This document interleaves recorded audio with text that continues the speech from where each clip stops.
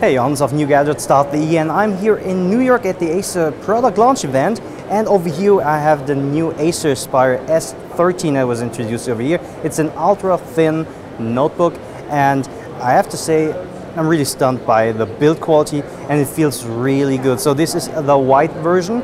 We have the white chiclet style keyboard, which is illuminated, as you can see. We have a big touchpad with the integrated mouse buttons, and also the display is a touchscreen. Above the display we have the webcam, and in the white version we have also golden areas over here, like the hinge.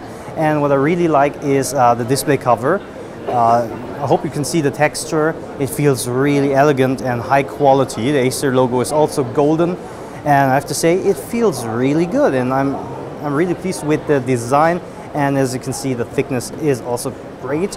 We have the status LEDs over here on the right side, also the DC in and big HDMI port, USB 3.1 I think, and a USB Type-C.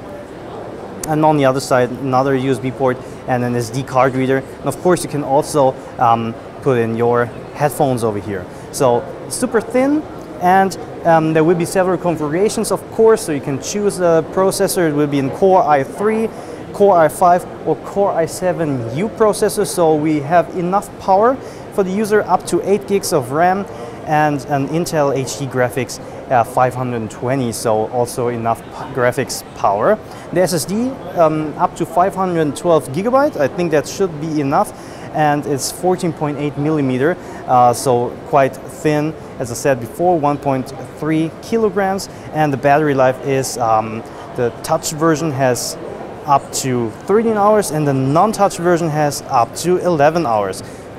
Webcam is an HD webcam, and of course the processors are all Intel Core processors of the 6th generation. From the connectivity we have Wi-Fi 802.11ac with MU MIMO, and the display has a resolution of Full HD, and it's also an IPS panel.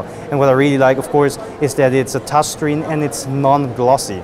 So really a nice first look over here of the Acer Aspire S13 that was introduced over here, and I have to say I really want this device, especially the white one. But of course, if you don't like white, it's also available in black, the same design, but instead of gold we have a silver over here. Maybe this is more for the business user, if you like black more. So this is my hands-on of the Acer Aspire S13 that was introduced over here. If you have any questions about this device, just leave me a comment down in the comment section below, and I will try to answer it as soon as possible. And if you like this video and this device, give it a thumbs up over here on YouTube, and don't forget to subscribe my channel so you won't miss any of my upcoming videos. So thanks for watching, and see you in my next video.